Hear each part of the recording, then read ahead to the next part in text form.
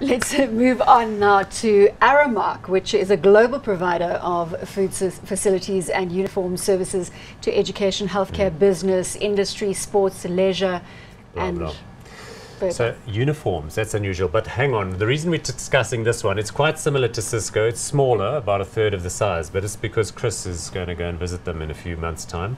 But first you should tell them. Market cap, $9.1 billion, PE here. Again, very similar to that of Cisco, sitting at 28.9, and a dividend yield of 1.1%. Why are you going to go and visit them?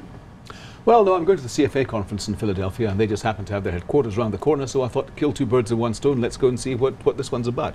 And as soon as I saw this, I thought this is very much like what I call America's Bidvest, or Bidcorp, you know, for that matter. But over and above the food services side, as you've alluded to there, Bronwyn, you know, they're supplying a lot of other things as well, you know, things like uniforms, and even into correctional facilities, or as we would call them, prisons. So, you know, that has to be a good business in terms of annuity income. So there's a lot of annuity income, I think, coming in from Aramark. It's had a bit of a checkered history going way back, but in the past few years, I think it's done pretty well. We love annuity income as an investment theme, and creating that strong moat around the company. Yeah. It's $9 billion from a market cap perspective, so considerably smaller than Cisco. A lot smaller than Cisco, yeah, that's right. And I mean, looking at the share price graph, it's not as impressive, shall we say, as Cisco. As I say, you've had a little bit of margin compression coming through this year, but all the analysis I've seen suggests that's going to start moving out a bit in the course of the next year or so.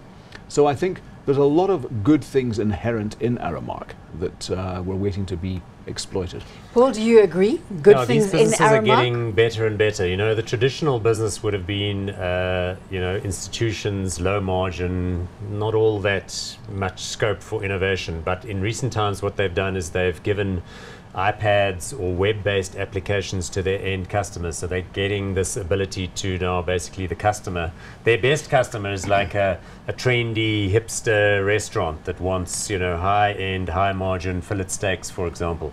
Then they can order exactly as many as they want on the app, then it goes straight into their back end, then the truck gets pre-packed with all the right stuff, RFID tags on everything, so there's very that little strong handling. underpin, as we've been discussing, of technology. Then the margin just goes higher and higher. So there's, I think, considerable scope for them to continue doing well.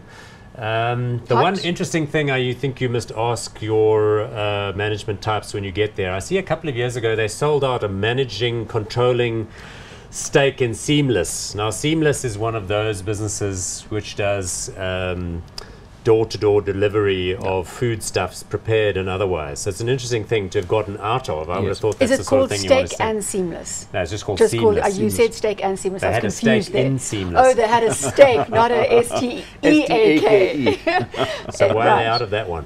I don't know, but that's something I'll be asking them. Yeah. Anything else you want to give Chris No, a heads up to ask the management team?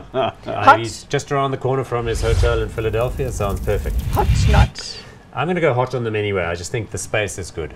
Aramark, before you see them, are you going hot or not? Yep, definitely. They're probably going to really be much kinder to you on the entry point into their business. Send as them a a result video of that. clip from exactly. the CNBC Africa website. A double hot.